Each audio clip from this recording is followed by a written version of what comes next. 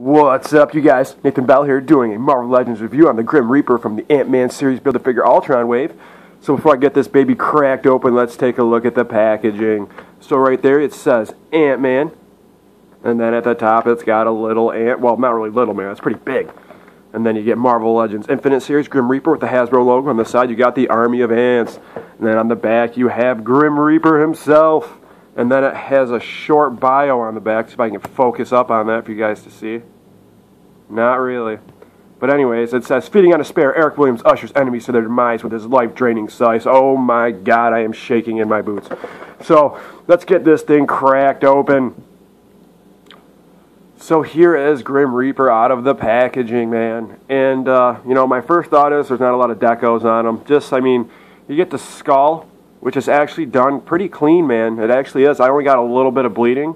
It's right in the middle. You can't really pick it up on my camera, but just a little bleeding right there. But everything else looks really clean, man. Nothing else really broke off or bled through besides there's just this little one, man. Because I went to Walmart, so I got to pick from quite a few of them, man. The Super Walmart, about an hour away from me, man, probably had like 5 sets of these.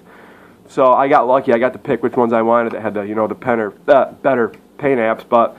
And this guy doesn't have that bad of googly eyes, dude, which I was kind of excited about. He doesn't really have bad googly eyes. Let me see if I can focus up a little bit. Come on, camera. Nothing, man. Camera doesn't want. There we go. His googly eyes aren't that. I mean, they kind of look worse on camera, but in person, man, they're not really that bad. And his face is sinister, dude. I don't know what's going on there. It's like he is on a binge right now, dude. He's got to lay off the meth if you catch my drift. God damn. But I like it, dude. I believe his body sculpt is brand new. It's a new sculpt. It hasn't been used before, but it almost looks like the Bucky Cat mold, dude. A little bit, but it's just bigger than the Bucky Cat mold. I mean, I have Ant-Man Giant Man right here. Looks a lot like the Bucky Cat, but just bulkier, dude. And I don't know if Grim Reaper was this bulky. You guys should let me know. I just don't think he was, man. He's beefed right up. I don't know what's going on there. But anyway, so you got a little bit of, you know, painted on gauntlets that are silver. See if I can get a close-up of those. See those? They're not that bad. They're not sculpted in there or anything, just paint. And then on the other side, he has his scythe, man. And I think it's really funny because you probably can't pick this up on camera, but let me see if I can get it. There's like an R right there.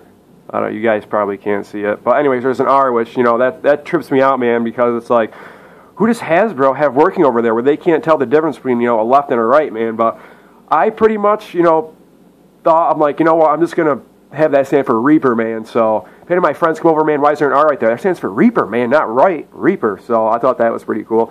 Then you take off the back.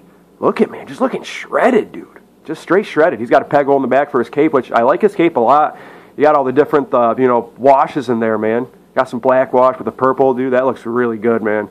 I don't think Vision's cape has that. I don't think it does. I think it's just the whole yellow, which that would have been cool if they would have, you know, added some different colors in there. But what are you going to do?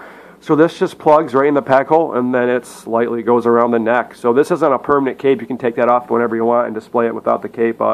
I really do like the scythe too, man. You can see how you got some black wash in there, and then, you know, it goes down. There's more silver right there. Also, you know, on his Captain Hook hand too, there's some washes in there. It's not just straight silver. There's a little bit of black wash in there, but head sculpt, man, you know, you got the brandly newly sculpted. You got the sinister face. Then you got these little things coming out, and then the back is just the flat. His teeth, man, this guy just looks crazy, dude. Like, if you see this guy in a dark alley, man, turn the other way, dude. Just turn the other way. But then again, there's just no, you know, washes on the body at all, dude. So it's just kind of that navy blue color. But let me take the cape off and let's get into some articulation.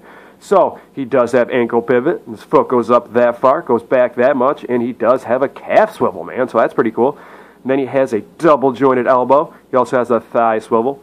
His leg can go up that much. Let me get his arm out of the way here. Goes up about that much, which that's actually pretty far, man. That's kind of impressive, dude. I think Grim Reaper can get some, you know, ballet up in there.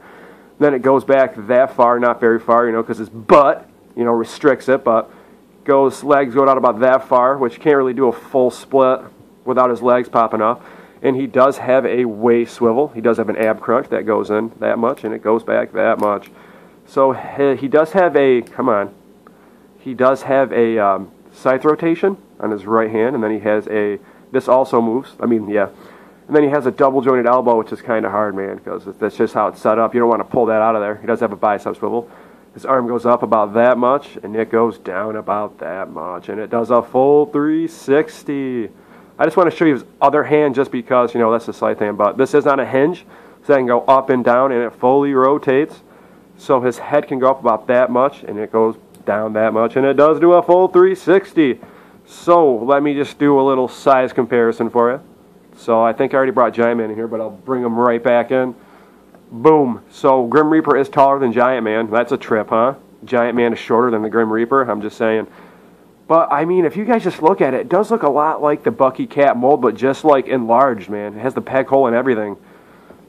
It has the peg hole and everything. And then here he is, next to the Build-A-Figure in that wave. Ultron, man, and Ultron just towers him. That's a really good size comparison, though.